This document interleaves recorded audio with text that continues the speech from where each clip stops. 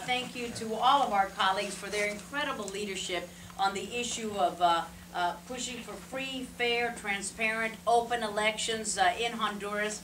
There's an easy escape valve out of this whole drama that Zelaya has cooked up, and that is to hold these free and fair elections, something that the Obama administration and the Clinton State Department do not want to adhere to. These elections were already scheduled. The candidates had already been selected in a free process. In fact, the folks who will be handling the election process is not the present government, but in a separate electoral tribunal, and we had members of that tribunal come to speak to us just last week. Yesterday we held another one of our briefings, this time from U.S. business owners in Honduras. We do have a lot of U.S. interest in Honduras. It's a free, democratic country. Why we are doing everything possible to turn them against the United States, heaven only knows. The Supreme Court decided that Zelaya had violated the articles of the Constitution, so he was no longer able to execute his duties as president.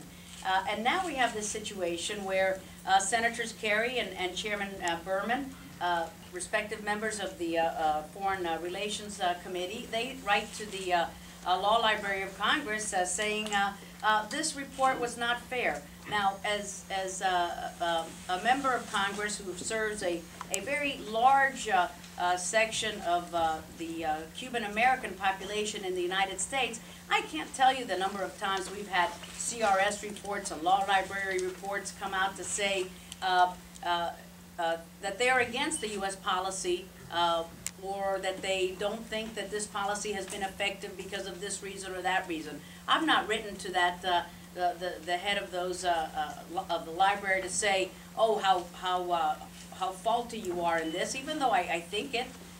But in this case, Kerry and Berman are absolutely wrong in the points that they bring up, and that's why I am circulating a letter to the Librarian of Congress, Mr.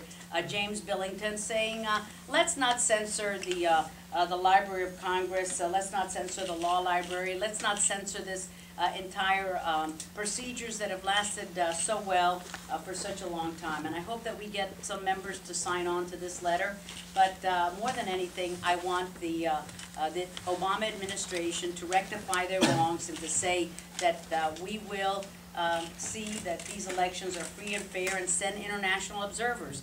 No importa lo que uno piensa sobre las acciones de Zelaya, si la Corte Suprema era correcta o no correcta cuando ellos decidieron que Zelaya violó la Constitución. La realidad es que eso fue la decisión de la Corte Suprema. Ya Zelaya no podía ejecutar sus poderes como presidente. Ahora tenemos una avenida de escape muy buena. Son las elecciones del domingo 29 de noviembre. ¿Por qué los Estados Unidos le va a decir no al pueblo hondureño cuando ellos quieren celebrar elecciones libres y elecciones que están respetadas por la Constitución y por el pueblo?